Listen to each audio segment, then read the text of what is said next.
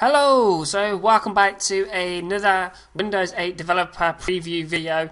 So one of the applications I wanted to show, which I think is quite nice actually, is the Internet Explorer application inside of the Metro UI. So if I click on the actual tile here, as you can see it brings it up, and so far I've just loaded up Google.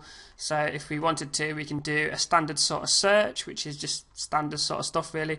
But what you can do, if you right click, you'll notice that you get these two sort of black bars. So the one at the top, I believe, is a tab system. So at the moment we've got one tab open here, which is Google.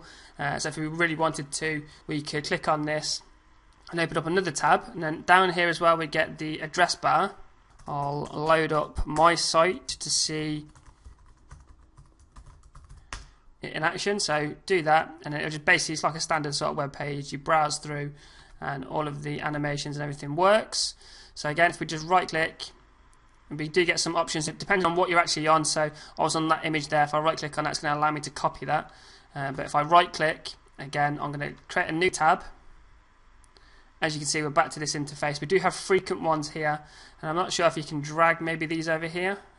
So if we go to, I don't know, youtube.com,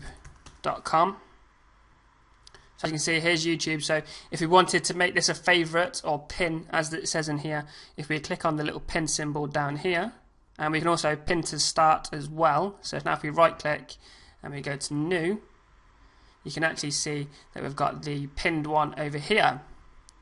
So if we just go back, so again we have another icon down here. Now if we click on this, we can either use in desktop view, or we can find something on the actual page. So if I click on using desktop view, that brings us out of the Metro UI experience and opens up IE on the desktop, which is quite nice.